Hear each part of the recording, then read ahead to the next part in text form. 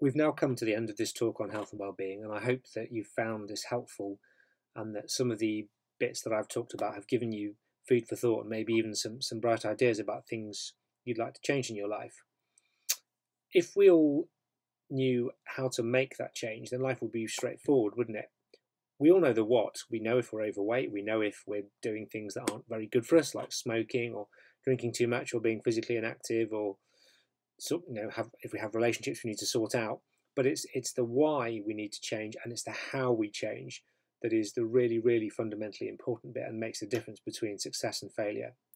So my tips for you in this area are: be clear on what it is that you want to change and why you want to make that change. Ideally, what we call intrinsic motivation. So not being motivated because somebody else has told you, because you feel, maybe I should, but something that you feel strongly about, your reason for making the change.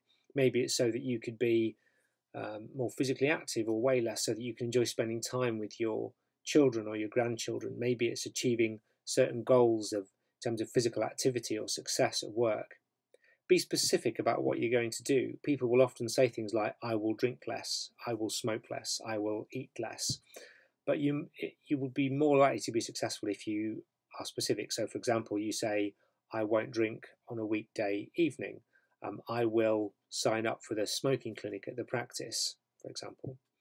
And think about how you'll measure your success. Again, if you choose something which is measurable, and at the end of the day you can say whether you have or you haven't done it, or at the end of the month whether you have or haven't achieved it, setting yourself up for a goal that you can measure is again more likely to either encourage you if you've been successful, and then you can then build on that and do more, or if you haven't been successful, it might give you an idea of perhaps where things didn't work out quite so well. Think about who you'll be accountable to. If you give other people permission to be your referee, to ask you questions and to support and encourage you, you're more likely to be successful, particularly if you and one or more people are doing something together where you can encourage each other in some kind of group or shared activity. Think about how you'll reward yourself. Some people use temptation bundling as a technique, so they might, for example, watch a favourite episode of their favourite Netflix series only whilst on the treadmill, or the money that you save from spending less on alcohol and cigarettes you might save up for a holiday. And don't worry if you fail at first. Life is about learning and adapting.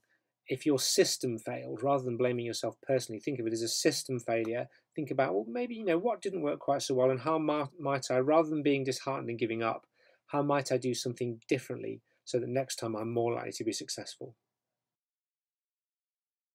In terms of the next steps, what I recommend you do now is complete your well-being plan. Put it somewhere safe, but also ideally, share it with other people so that you can be accountable in the way that we've discussed. Indicate what changes you would like to make and what you might like help with in terms of from health professionals.